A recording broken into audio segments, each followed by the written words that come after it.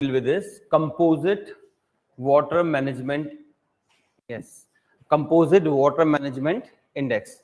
So few things you need to remember about this. It is published by which body? Niti Aayog. Prelims level fact. I told you often they ask that which report is published by whom. So you need to remember that Niti Aayog publishes composite water management index. It was introduced around 5 years ago. Not very important. Just remember Niti Aayog introduced it. Niti Aayog has reportedly designated the report for state water management progress for this year for internal use. Means before 2018, the Niti Aayog was publishing this report for public view. Anyone can view this, but now it is only for internal use of the government. It is not available for public view basically. Why they have done this? Iska koi reason to nahi diya unhone. But as far as I can believe, maybe bad publicity. Because some states who are not very well progressing in this, it become a point of criticism. But I have always told you, if you are hiding data, it's very bad. Whatever kind of data you have, whether good or bad, you must publish it. If it's bad data, then people will get to know and they will create pressure on the government to take measures. If you will not publish data, then what will happen? Somebody will publish data. मान लेते हैं some foreign agency will publish a data on water management in India. Then you will cry it out कि भाई it is a foreign conspiracy. Why you are leaving the space for them? Come in. Why you are leaving space for them? Make your indicator so that nobody can blame you for something. अब क्या होगा? You are not publishing this. Somebody will publish. You are like it is foreign propaganda, which maybe I have told you. Whatever we do from a perspective. For example, a person born in America will be always biased for liberal values. A person born in China may be biased for communist values. So that person, if tomorrow China publishes a report on good governance, so they will give preference to the state governance. If a report is published by America on good governance, on which thing they will give preference? State governance or private governance? Private governance. It always depends from which scenario. It always depends from which scenario you are dealing with. So every report, every survey is always biased in terms of value of the person who created the survey. Just select those indicators. So why you are leaving this space? So there is no clear classification or there is no clear justification why they have done this. But we know this, that from now on, Niti Aayog publishes composite water management index, but it is not available in public view. It is for internal consumption of the government. Okay, please remember that. Now, let us see what it has, the previous surveys which were published, what they are talking about. India is experiencing severe water crisis with significant economic, livelihood and ecological consequences. And we know already this, we have discussed this multiple times. I hope you remember green revolution and side effects. मैंने को बता था green revolution में we introduced HYV seeds, high yield variety. Understand, they are variety, not hybrids. So मान लेते हैं prelims में there is a question. Consider following statement about HYV seeds. First point is they are a hybrid variety of a crop. Wrong. Hybrid is different, variety is different. So these are varieties, not hybrid crops. Hybrid crops are different crops. So please remember this. These are varieties only, not hybrids. What is the prime difference between hybrids and variety? That science and tech में आप पढ़ेंगे. मुझे इतना idea नहीं है science and tech का, but इतना मुझे पता है कि both are different. So do not confuse them. ठीक है, तो what was the problem when we introduced HYV seeds? They require two things compulsorily: irrigation and fertilizers. Fertilizers so you can purchase from the market, but then you have irrigation. India में there is a problem. We carry out flood irrigation. We basically flood the entire farm. So you put a seed, HYV seed, then you apply fertilizer, and then you are doing flood irrigation. Because of this, a large amount of water is not absorbed by the crops. It runs off, polluting the lakes and whatever you have, and also it penetrates inside the earth, leading to eutrophication of lakes. Eutrophication means overloaded nutrients. What happens with overloading of nutrients? As nutrients become very large, algae develops over the surface. आपने देखा होगा ना, the greenish kind of algae. They are different kind of algae. So algae develop over the surface. It cuts off the sun rays getting into the water body, and so the plants, water plants, are unable to generate oxygen in the water, and so all the species within the water dies. This is called eutrophication. सबको समझ आया? It is eutrophication. So because of this drama, we are leading to eutrophication of lake. The lakes in India are dying at rapid pace. Plus to that, you are using flood irrigation that leads to penetration of water inside the ground, polluting your groundwater as well. Ab same source ko you are tapping for two purposes. First, you are extracting water for irrigation. Same source you are tapping for drinking water. Because of this, you are having a polluted drinking water. That's why this statement is there. India is facing a severe water crisis with significant economic because the crops are failing. For example, Punjab Haryana has increasingly the soil in Punjab Haryana is becoming arid soil, jabki wo arid hai nahi. Punjab and Haryana has an abundant river system, that two perennial rivers coming from Himalayas. There are two kind of river, perennial and temporary one, which seasonal rivers which have water on season and do not have water for remaining time. All Himalayan rivers are perennial river. They have water for always. And for example, Indus water system, it goes from Punjab and Haryana, particularly the Panchnad they call it. Satluj, Beas, Jhelum and all, Rabi and all. Indus system ka. In spite of having perennial rivers, Punjab and Haryana is developing arid soils. Why they are developing arid soil? Same reason. They are doing excessive fertilizers use. And that is an economic disaster. It is also using ecological disaster. You are killing species in lakes and you are killing diversity around the country and livelihood question. If the soil becomes bad, then you may not be able to sustain your livelihood. मान लेते this year you grow a good crop. If soil is getting bad, so next year crop is no guarantee whether that crop will survive in the current conditions or not. That's why this report is listing India is facing a severe water crisis. That's why it is often said. I think we have done this earlier also. MS Swaminathan का जब मैंने करवाया था मैं समझाया था. MS Swaminathan has given a concept known as forever agriculture or evergreen revolution. One is green revolution that we witnessed in 1960s 70s. But he is talking about evergreen revolution. Evergreen revolution means sustainable agriculture. Not only food production but also keeping care of ecology, environment, health and everything. ठीक है, please remember that. जल्दी से देखते हैं. India has around 18% of world population. You know that India is now the most populous country on earth. We have surpassed China and we have only 4% of fresh water resources. So this is a good point you need to remember. ये directly नहीं पूछेगा कोई, but in mains when you are making arguments तब आप इसका इस्तेमाल करेंगे. India has 18% of around population of the world and it has only 4% of water resources.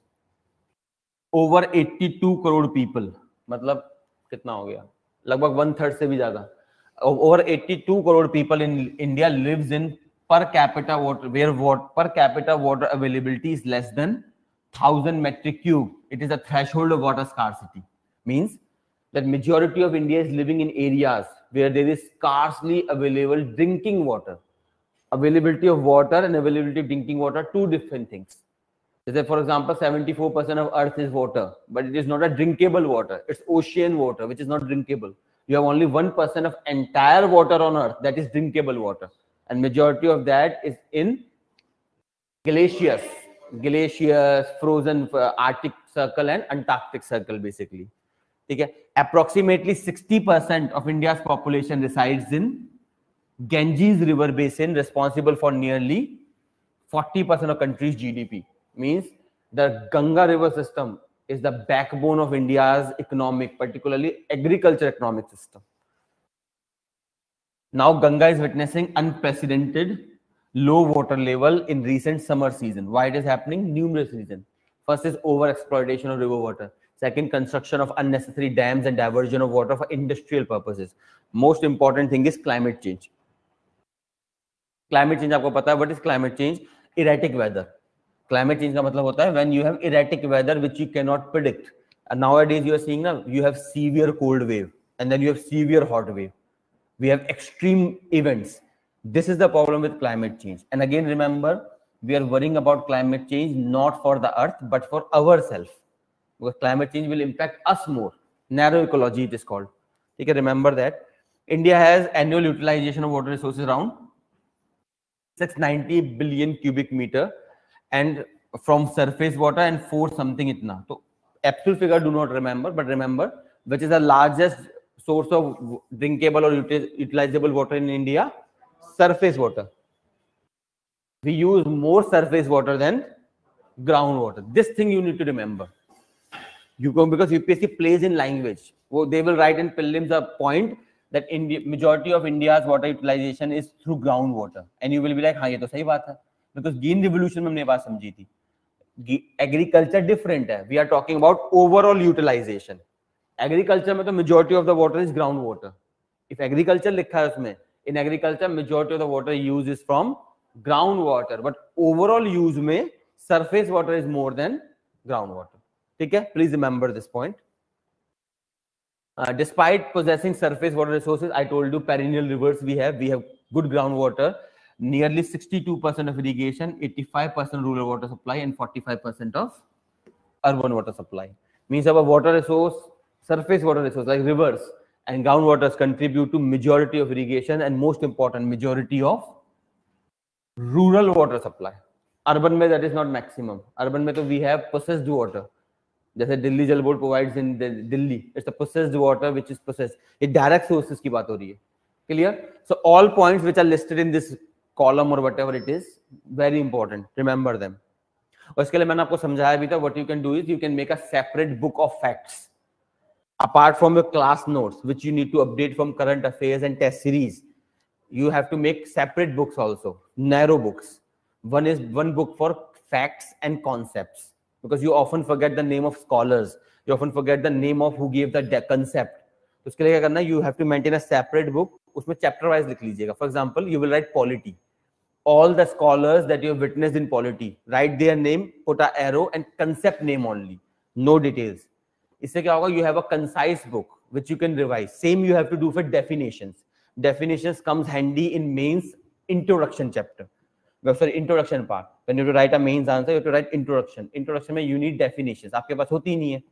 उसके लिए what you have to do is make a separate thin book in which you will write scholars, arrow, concepts. Second, you will write definition, one-liner definition, which will help you to write good introduction. And second book you have to make for facts, particularly from geography and economics. इतना geography economics में सबसे ज्यादा facts होते हैं. Polity में तो इतना नहीं होता. Polity में concepts ज्यादा होते हैं. तो उसके लिए if you make a separate book, तो उससे फायदा क्या है? Notes तो you are revising, but that separate narrow book you can revisit anytime to refresh your content. और उसे अभी नहीं पढ़ना. कब पढ़ना है उस fact को? Last movement में, because आप भूल जाओगे. जैसे मान लेते हैं अभी आपने रट लिया कि for example 85% rural water come from surface and ground. भूल जाओगे कल तक. तो best is whenever you find such fact, write them in a book, narrow book, and use that 2 months before the prelims. 2 months before the prelims से पहले touch मत करना, because there is no point. उससे पहले revise your classroom content or whatever magazine, whatever you're reading. This factual data you must remember, like articles of the Constitution, these factual data, geographical position and all, 2 months before the prelims. Learn that every day 2 hours maximum, and by the time prelims will come, you will already have this data. और कुछ दिनों में भूल भी जाओगे. आप देखते हैं आर्टिकल याद करना बहुत मुश्किल पड़ता है, इसीलिए पड़ता है. तो क्यों टाइम वेस्ट करना? हम भी कई बार आर्टिकल भूल जाते हैं. सबको समझ में आ रहा है? You have to keep that in a separate book which you can revise anytime you want, but preferably 2 months before prelims. I told you inefficient cropping pattern, that rice wheat because of green revolution. ठीक है, especially cultivation of water intensive crop. आपको पता है sugar cane and paddy means rice. Sugar cane and paddy we are producing, particularly Punjab, Haryana is a victim of this, and this is all because of green revolution. Next, India's international trade in water intensive crops such as basmati rice contribute to significant virtual water loss. So the biggest reason for India's water loss is irrigation. The biggest source of pollution of water is irrigation based agriculture. So इसके लिए what we need to do, we need to move to better mechanism of irrigations, like a sprinkler irrigation. आपने देखा ना, for example gardens में जो आपने देखे हैं, gardens में you have seen that sprinklers are working everywhere. उस तरह के sprinklers, or maybe drip irrigation. Drip में you have to lay a complex network of piping system which delivers drops directly to the roots. It is efficient, it is productive also, or it does not have ecological disaster. The question is why? Then why people are not adopting this? क्यों? Technical knowledge. You're expecting a farmer to lay a complex network of water and piping system, नहीं हो पाएगा. because every crop has different arrangement, and for that every time you have to restructure the piping system. मान लेते हैं you grew rice, तो उसके लिए अलग structure बनेगा. Then you are growing wheat और मान लेते हैं some vegetable, उसके लिए अलग structure बनाना पड़ेगा. So every time farmers have to do a lot of work, and they do not prefer this. Add to this, government gives subsidy on electricity. Agriculture electricity पे government gives subsidy. So you have no incentive of doing this. इसलिए suggestion is we should tax water. It will be highly unpopular move, but nonetheless it will bring productivity. तो ऐसे करना है, you have to tax water, particularly irrigation water, and from that money you do not keep that money. Give subsidy to piping systems. सबको समझना how we have to do? Tax water so that farmers do not do flood irrigation, and do not give agricultural subsidy on electricity. Save that money in a fund and give that subsidy in the form of your piping network system. तो इससे क्या होगा, दोनों का balance बन जाएगा. That piping system will become cheaper because you're giving heavy subsidy, and you will prevent water also. So you're pushing farmers from flood to drip irrigation. The way government is nowadays pushing from electric and diesel vehicle to petrol and diesel vehicle to electric vehicle, taxing petrol and diesel vehicle more, collecting the money and giving subsidy to electric vehicle. सबको समझ में आया था solution? चलिए fine. Let's see about Composite Water Management Index. Niti Aayog introduced this management index. What it does is basically it evaluates states in India. Yes, Indian states.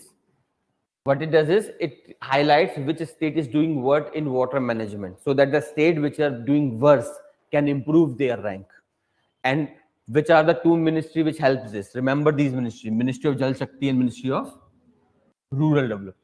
So few facts you have to remember for prelims. Pehla, who published this index? Niti Aayog. Second, who are the ministry involved here? Ministry of Jal Shakti and Rural Development. And what it does, it ranks state based on their water management practices. ठीक है, these 3 points.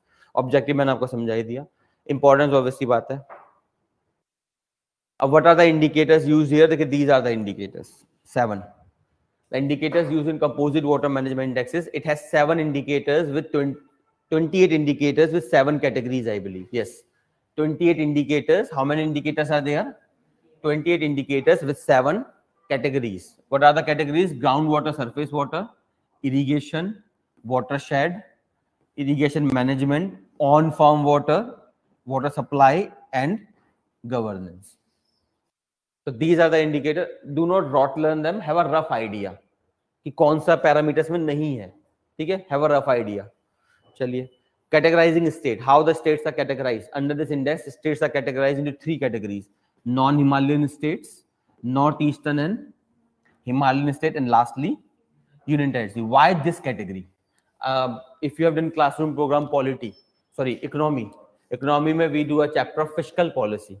So fiscal policy में I often talk about central sector schemes, and second thing we talk about known as special states. This was a category which was given earlier. Special state means if you get the category of special states, the union government give extra revenue. And special state like Bihar, UP have been there. Bihar is currently demanding special category state, special state category. But Modi government has abolished this category. Now rather than using the word special states, they use the word Northeast and Himalayan states. 8 northern states and आपकी वो 2 जो है क्या नाम है इसका, Uttarakhand and Himachal Pradesh and Jammu Kashmir. 3 states there. 8 northeastern, the 7 sister plus Sikkim, and the remaining one. These are called as northeastern and Himalayan states. They are given special privileges. Why? Because understand, Himalayan states पे you cannot have industries. बन ही नहीं सकती.